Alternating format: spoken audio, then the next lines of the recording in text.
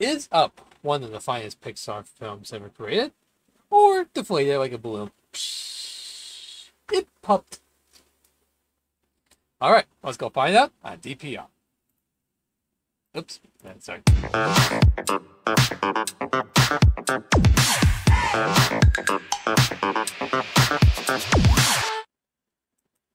Sheesh, I can't do everything right. Oh well, that's good though. Hi everyone, welcome to Disney Plus Reviewer. I'm DPR.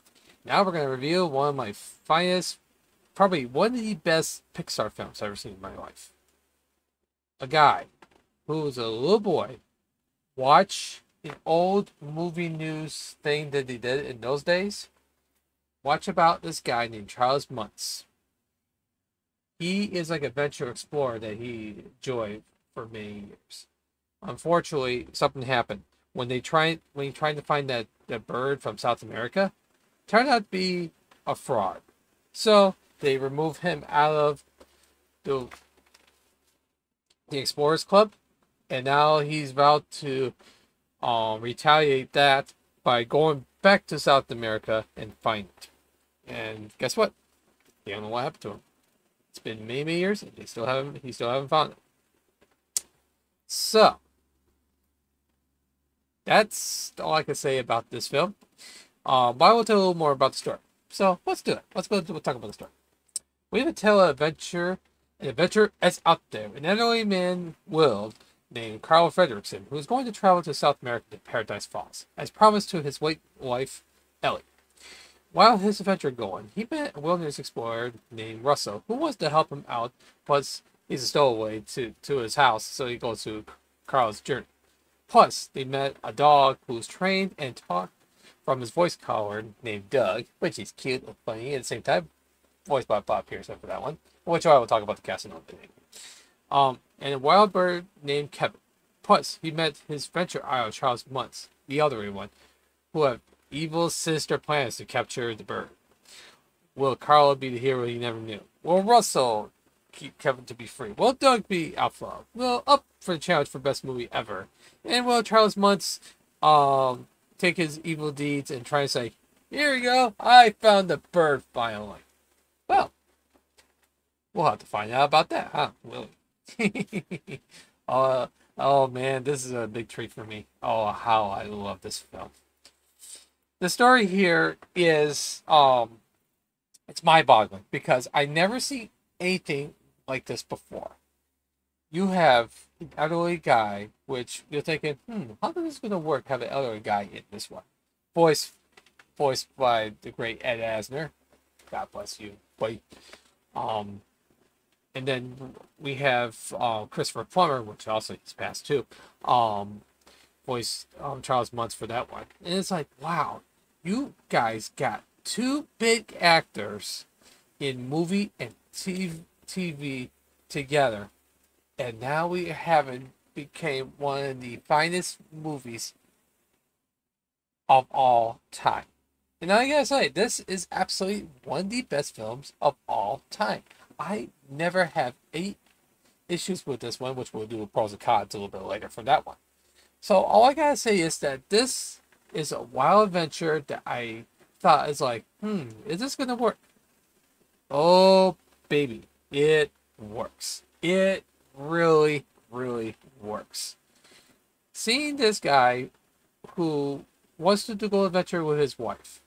If you check on let me tell you, one of the best opening sequences for film history, having two people, a boy and a girl, love each other in a weird but a nice way, because it seems their friendship has grown and they married. They went through a lot. They tried to get to Paradise Falls. It didn't work out very well. Unfortunately, his wife didn't make it. She lost the will to live, which actually I'm not sure if that is the case. I haven't read mostly on the Wikipedia for that one, but I'm thinking that's probably what happened for that. Is Ellie probably lost the will to live, even though she did the best she can there. You can't even get a child. That's even sad too. The thing is though, those two did not voice act in that open sequence. It's the music from Michael Giacchino. Let me tell you, one of the best scores in his career, since he did with so many other films, including Incredibles 1 and 2. I gotta say that this is absolutely a gorgeous piece of history right here for Pixar. I'd never seen anything like this before. This is the minds of doing Toy Story, Finding Nemo, Cars, Incredibles, you name it. Well, even though Brad Bird wasn't part of it for this film, but it might as well be, because this is another example of how you do films right. That's why you need to have a good story, have a nice script for these voice actors to do these characters, and show how much they can lift up.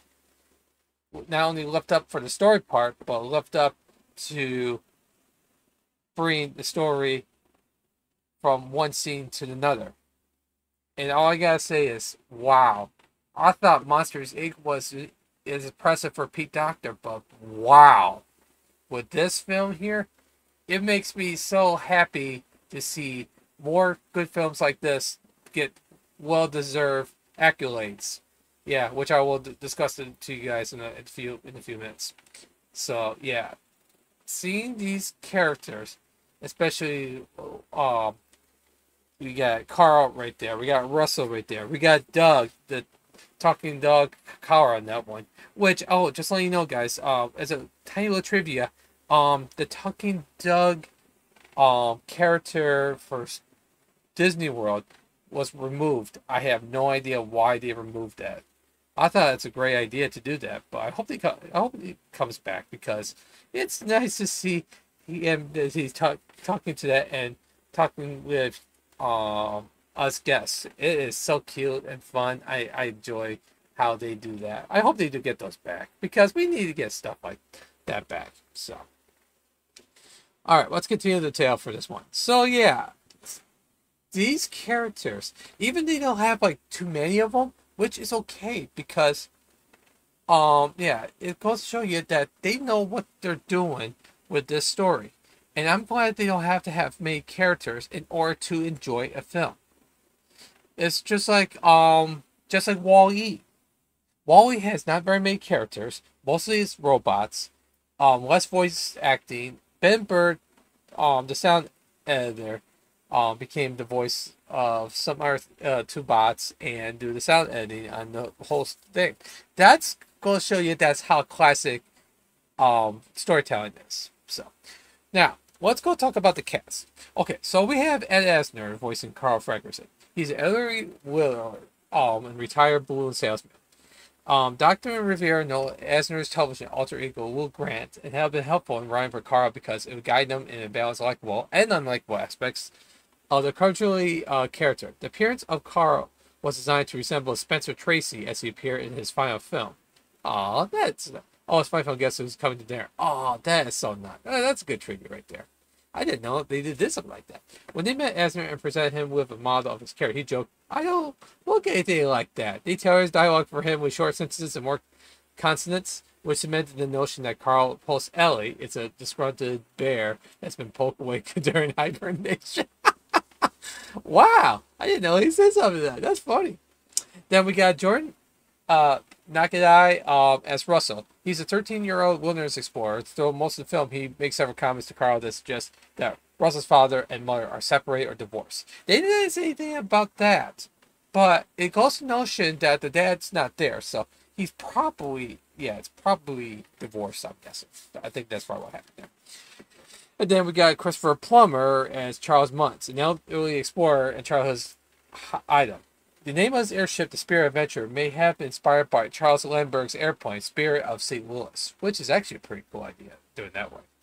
In the interviews for that, Pete Docter mentioned Howard Hughes in real-life adventure Lindbergh and Percy Fawcett in inspirations for Muntz, which is actually a good idea. Reviewers know that his resemblance to... he does look like Kirk Douglas. hey, Kirk Douglas, I didn't know you were in that film. Ah, interesting.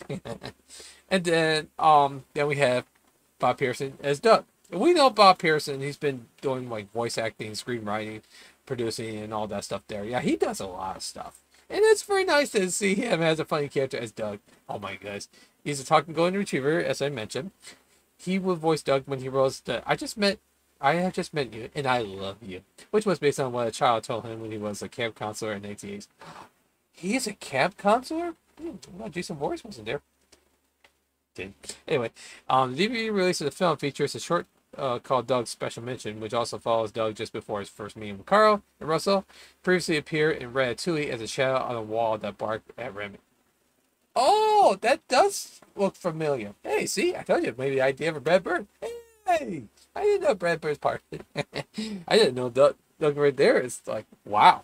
I didn't know he would be in that one. That is actually pretty cool to see that having like these Easter eggs on each Pixar film. It's actually pretty cool. I do enjoy that idea. So,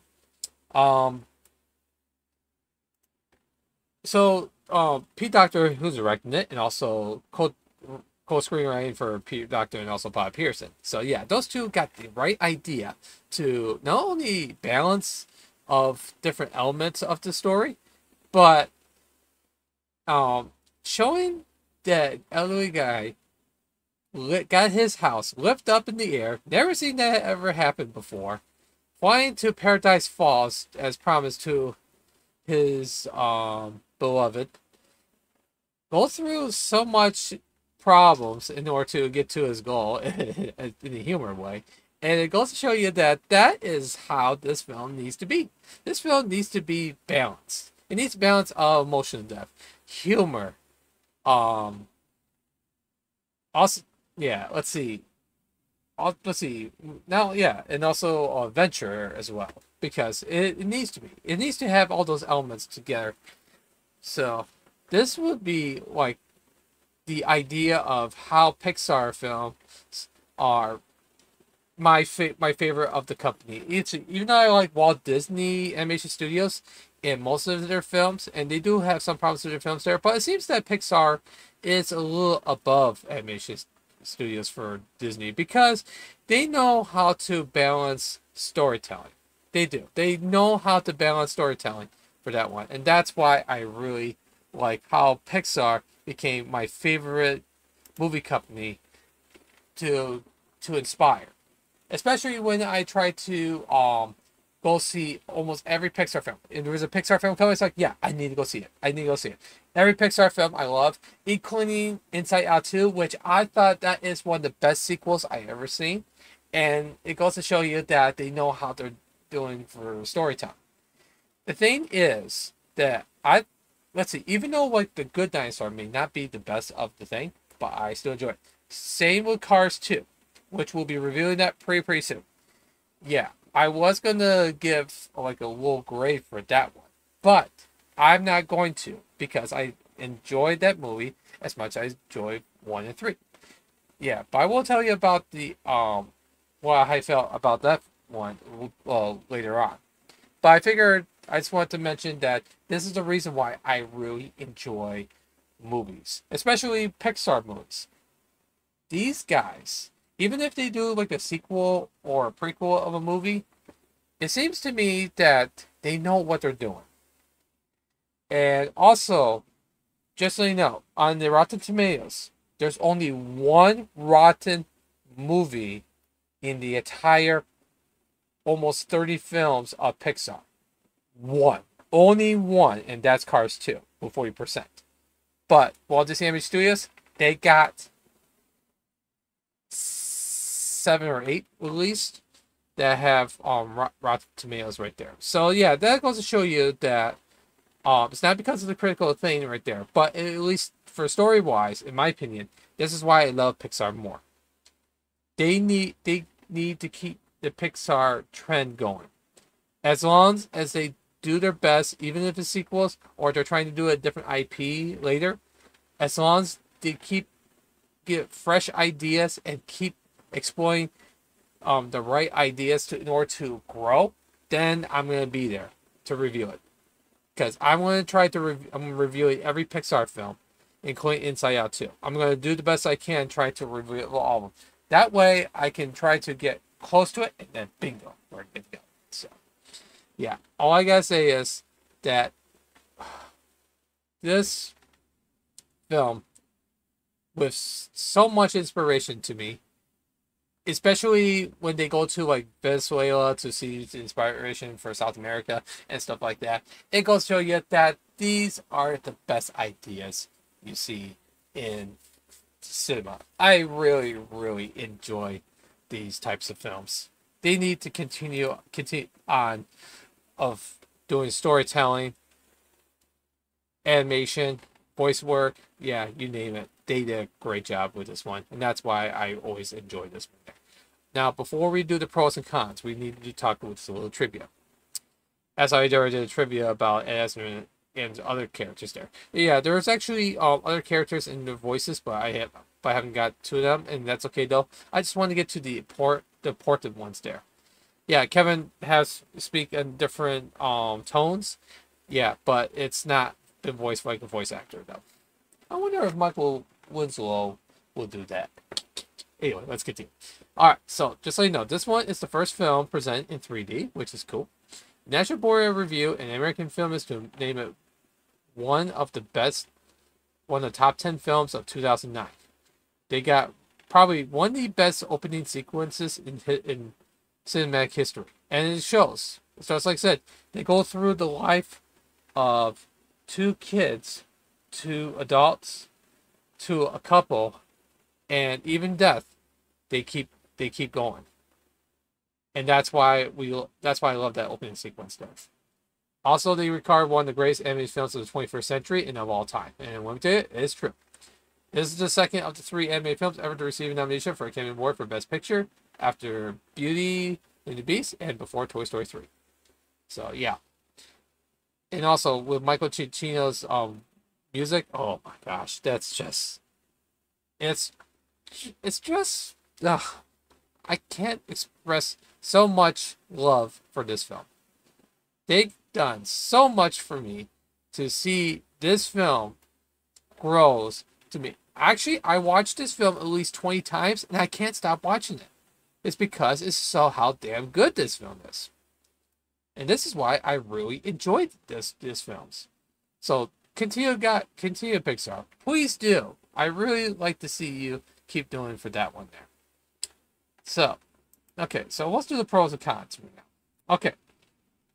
Let's do the cons first. This is the easiest cons ever. Big fat zero. There's nothing wrong with this film. Because it's another Pixar classic. Balance of humor, adventure, or emotional depth. Michael Giacchino's best scores since his previous works. Beautiful animation. Excellent voice work, including Asner, Nagai, Pearson, and Plummer. And probably one of the best opening sequences of all time. With all mixed all together, and with the way they did this, and especially if you see the cinema score, which is A+, and also Rotten Tomatoes 98% certified fresh, I'm going to give this one A+. There is nothing wrong with this film. This is a pure joy for all family members should watch. Even if you're not a Disney fan, you need to appreciate this movie, because having an elderly person to go through life trying to see, what am I going to do now? I don't want to go be in a retirement nursing home and stuff like that. So I'd rather just go adventure. So he did. And let me tell you, that is one of the best ideas in cinematic history. Please go see this film. It's on Disney Plus. Even though I watched the 4K version of it, it looks phenomenal. So yeah, I recommend go check that movie out. Well, I hope you enjoyed this review as much as I did. Yeah, if you like this, yeah, give it a thumbs up. It's always nice to have thumbs up. Any ideas, plus comments of the movie, what's your favorite voice actor, music score person, and stuff like that, put the comments below. Subscribe to this channel and press the notification button so you see live videos like this. Thank you everyone for watching. I'm grateful to have you here. yeah, make sure you share this video too, because that would be a good idea, so that can help me grow and try to get to 100,000 subscribers. That's my biggest goal. I'm gonna go for silver plaque, man. Go to silver plaque. Hopefully one of these days. And when it does, it's like, thank you guys. This is not for me. This is for you. That's what I'm gonna say about that. I can't wait for to do that video one of these days when I do get that. So, thanks for watching, and I'll see you in the next review. And I'll see you real soon.